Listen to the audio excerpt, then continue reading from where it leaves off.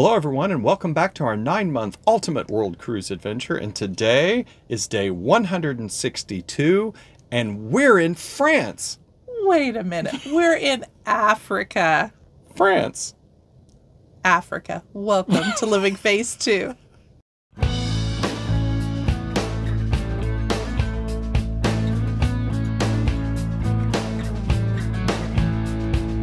Hi, I'm Mike.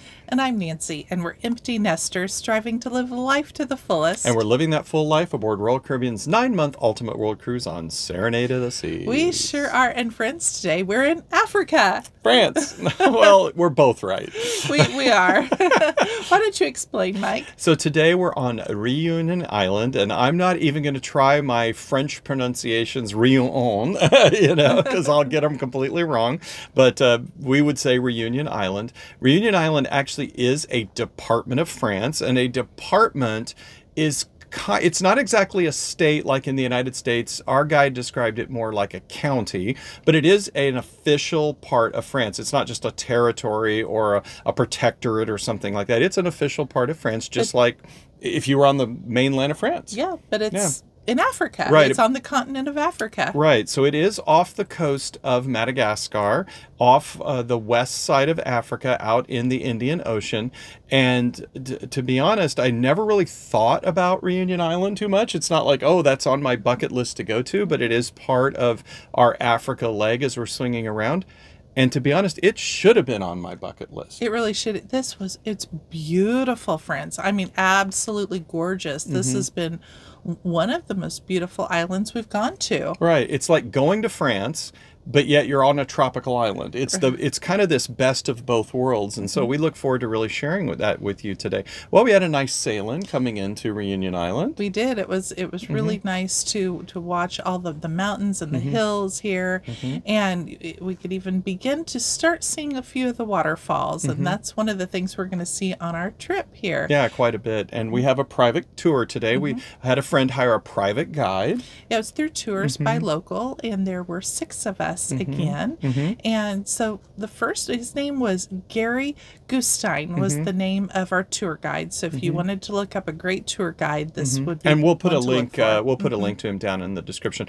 Absolutely excellent, perfect English, and one of the friendliest guides we've had. I mean, just really wonderful. Great vehicle, very comfortable. It was, everything was really, he was checking all the boxes right away. No red flags, certainly. Really, very friendly, yes. So one of the places, he was actually taking us to the little town of Helberg, and as we were getting there, though, we passed by so many waterfalls that were absolutely spectacular. One was an incredibly tall waterfall. I don't think it's the tallest in the world, but it certainly seemed really high. And a whole series of cascading waterfalls. So many. And some of the cascades, there were so many of them.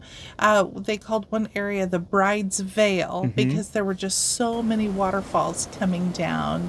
That was their name for it. It was very beautiful. And we even stopped there to take pictures of that Bride's Veil area. And as we did, there's a waterfall that comes over the mountain and actually falls on the road. So I got some pictures of that too. And as you're driving along, all of a sudden you hear this big bang on top of your car as the water's hitting it as you drive under it on the road. We just went and took in the waterfalls, and it was just beautiful there. Yeah, we probably we're going to say that too many times because it was absolutely stunning. Well, one of the reasons it is so beautiful is this is a volcanic island, very similar in formation to the Hawaiian Islands. So the chain of the Hawaiian Islands is how Réunion Island was formed as well. And that's what you're seeing in some of this beauty, the big, tall crags and rock formations and peaks that have all the waterfalls coming out of them. Again, very similar to the Hawaiian Islands, but with a French touch in Africa. Right.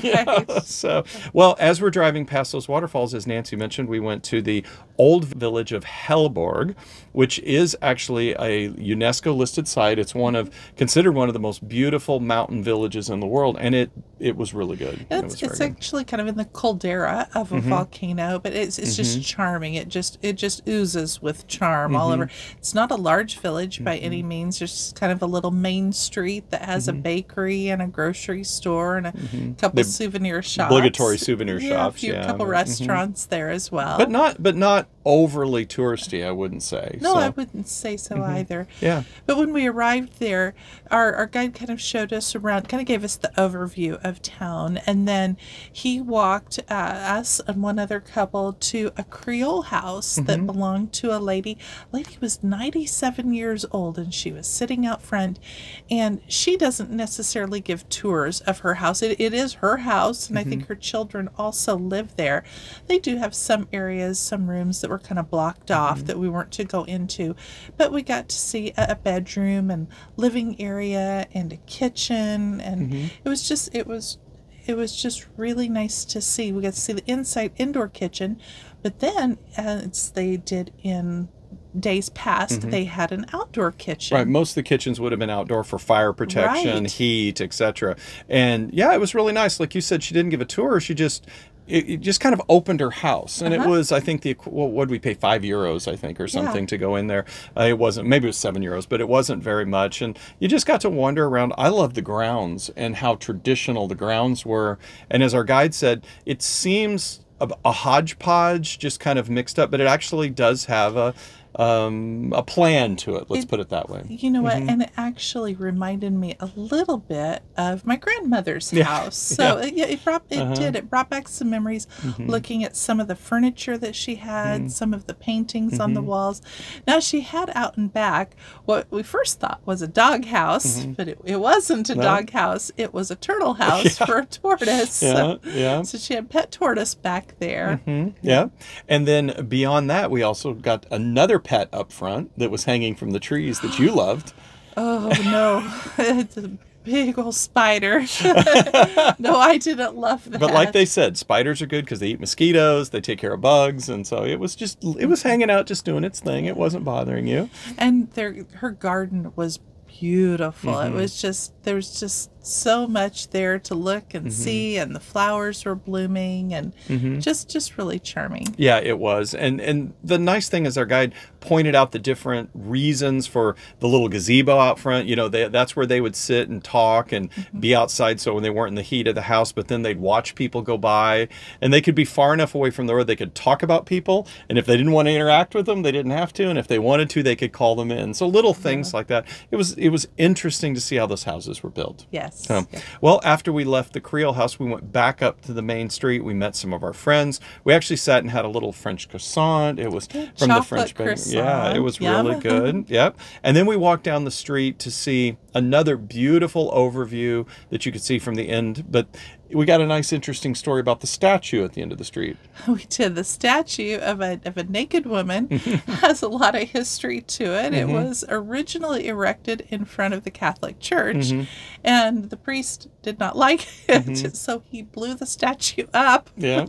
Which, by the way, the statue was there to commemorate the people who sacrificed in World War One, and it's supposed to be victory of France, and the naked lady holding the shield is a traditional symbol in France of victory, and that was what it was for. It was from World War One, but yeah, he didn't like that. No, the priest was not very happy, but they rescued the statue, they put it back together and reassembled it, and then they had put it back up, but a flood came in a different place. In a different place, a flood came, and it buried the statue, and the statue was buried for about 20 years. Yeah, some decades. And it was just there, and people forgot about it. They were so worried about rebuilding the town after this massive mudslides and flood that they just left the statue, and then they were doing some construction, and they hit this thing in the ground, found the statue, and they go, oh, there's that statue. The statue has 9 lives. So it's now in kind of a little garden area in front of one of their city buildings there. But that's just kind of a fun story. It is. And it's quite a beautiful statue, too. Yeah. But that's Hellborg. Not a lot to it. It's really one of those towns you just want to sit, have a coffee,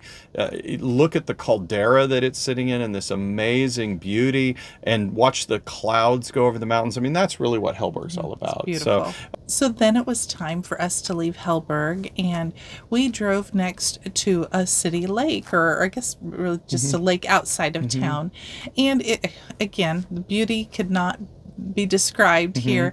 This was Pentecost, and so it's a holiday, and there were families that were out there that were celebrating, having picnics, doing some camping, and just enjoying the beauty. And so we took a few pictures there. It was about a 5-minute 5 to 10 minute walk, hike, I don't know what you want to call it, from the parking lot up to where that lake was, and it was very beautiful. It really was. So, well, then we got back in the car, and we drove back by the waterfalls that we had originally seen, and now it was beautiful because it was under a different kind of light, so things looked a little different. But even different amounts of water coming out. Yeah. And from these waterfalls, then he takes a turn into what looks like, I don't know, just a field of sugar cane. Because we have sugar cane growing on both sides of the car, but it was actually a street, and he was taking us to another waterfall. And this one was really big. It was huge. It was big and just beautiful. And that, I know, like I said, we've said that so many times in this video, but that's really what Reunion Island is for its beauty. Yeah, and in fact, the waterfall you're seeing here, if you look, we have kind of a single stream coming down, but you look and there's a rock face, and he actually showed us some pictures of a time when they had a lot of rain, and that entire rock face was waterfall. Yeah. And in fact, it pushed so much dirt and debris down that the gravel you see us standing on wasn't there. It was flat, and all that gravel came down that river and piled up there in front of that waterfall here in some recent flooding. So yeah, things can be very spectacular here. And this is one of those, I guess you might say, pro tip, in a lot of the countries and areas we've gone to, and it seems even more specifically here in Africa, you want to watch the seasons. So we're getting into fall now because we are in the southern hemisphere now. We've crossed the equator, and we're heading down through southern Africa. So we're going from summer up north now, or spring really, because it's May, to swinging down around here, and it's going to be June, July, August, which we'd think of as summer in the north. Well, now it's approaching winter. It's approaching winter, so you want to watch the weather really carefully and find out when the proper seasons are to go to any of these locations, because we are actually out of season. The reason we're here is because our ship, as everyone knows, was diverted.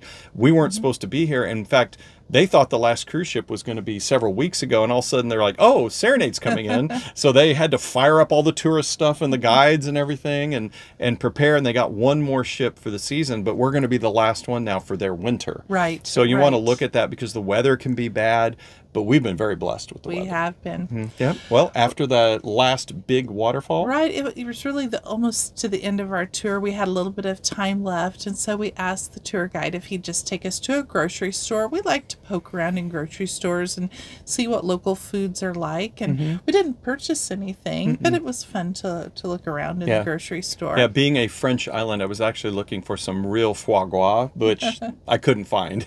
So I found they had types of foie gras that were not the goose liver pate. They had other pates that were different ones, but not the goose liver. So I kind of struck out there, and then we headed back to the ship. We did. We headed back to the ship, and the weather was changing. So as we were heading back to the ship, the weather was turning bad. There had been a cyclone up near Madagascar, which is one of the reasons we missed going to Madagascar, and it was affecting the weather in Reunion Island at this point. And so we got back on the ship, and the ship pulled away, and the ship's getting very, very rocky, very, very fast.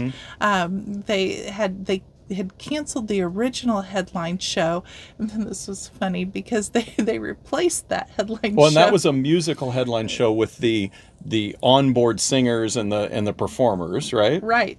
But they couldn't do that one, so they replaced it with a juggler. And I'm like, how is this juggler? We can hardly stand up straight. How is this juggler going to juggle on the stage of the cruise while the ship's ship? Going up and down and sideways and left and right, and for the most part, he did really good. He did really good. He actually, even juggled swords and axes, and those he did not drop. He dropped a few things, but not those. Yeah, that was crazy. That was crazy, but it was pretty good. Well, then the next day was a sea day. Right, we had 2 sea days then. So we spent, as usual, some time with editing videos and preparing the YouTube videos. They had one day that was called Africa Day, And so Royal Caribbean will occasionally do special days that kind of commemorate the areas of the world that we're in. So they had things like creating a little African mask. They were teaching an African dance that you could do later in the evening.